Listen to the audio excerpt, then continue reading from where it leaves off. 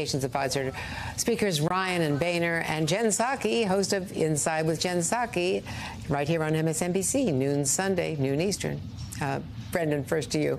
Abortion may help in the primary, but again, how is it going to play for Republicans? Isn't it going to hurt them in the general election, with 61% of those polled by NBC in our poll just out today disagreeing with the Supreme Court's ruling a year ago? Yeah, there's an enormous gulf between what Republican-based voters are going to demand of candidates and what a general election electorate is willing to accept, and that's going to be a difficult issue. And I think a lot of Republican candidates have simply struggled with figuring out where is the safe place that can keep you viable. It's really interesting how Mike Pence is really trying to go on offense on this. Mike Pence, abortion is not just a political issue. I've spent a lot of time around him, particularly when he was in the House. It's intensely personal for him. This is a bedrock principle for him. So I don't think he really cares whether or not the politics are good. But of course, we can't dismiss that. I think he sees his fellow candidates sort of twisting in the wind on this, and he sees an opportunity. I don't know if there's actually a path to winning the nomination purely on the abortion issue, but it at least is some place where he can differentiate himself and sort of go on offense, because frankly, the politics of abortion right now, the status quo, is not working for Republicans, and perhaps he thinks that there needs to be some way to shake it up and maybe go on offense a little bit. I don't know if that's a winning strategy, but we know the status quo seems to be a losing one. And Jen Psaki, you spoke to former House Speaker Nancy Pelosi about a lot of things, including abortion, and including, the whole issue of Donald Trump and his claims on this. I want to listen to the sound first, and we'll come out on the other side. Donald Trump is taking credit for the Dobbs decision many times, even recently posting, quote, "I was able to kill Roe v. Wade, much to the shock of everyone." Is this something you think Democrats should be hanging around his neck more? Yeah, because first of all, it's an hypocrisy of the first order, but without going into his, shall we say, inconsistencies, to use a gentler word.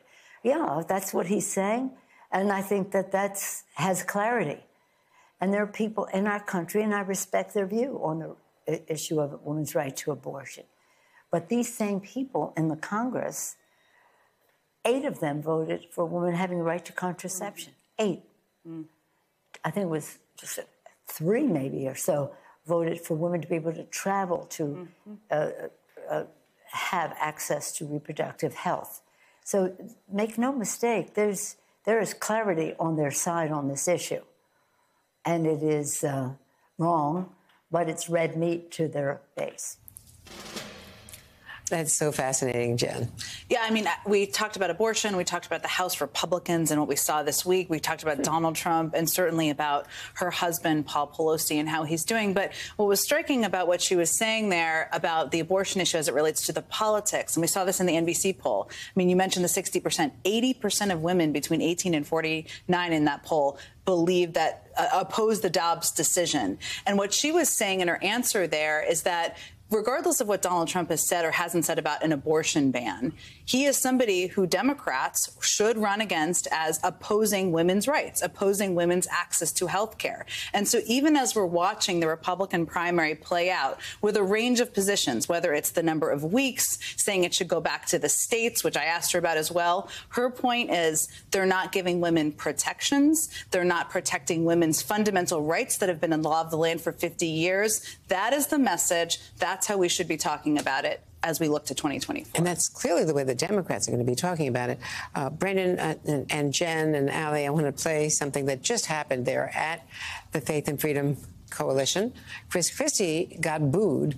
This is the first time, that he has tested his campaign strategy of going up against Donald Trump. He's the only one who's doing it that vigorously. And he said that Donald Trump had failed the Republican Party. Let's watch.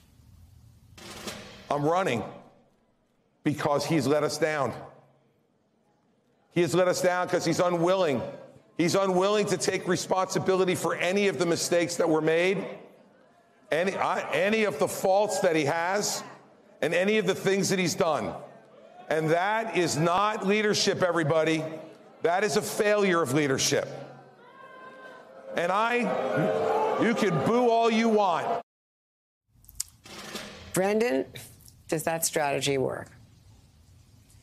Well, credit to Chris Christie for going in there and doing that and saying that. I think what won't work is just letting things go on the direction they're headed. So I give him credit for stepping in there, but it shows what Chris Christie and all of them are up against. I mean, this is a president who, despite his long sort of twisted history on the issue of abortion, people see him much more as a leader of a movement, a leader of frankly, a culture war than anything else, and people don't back away from that very easily.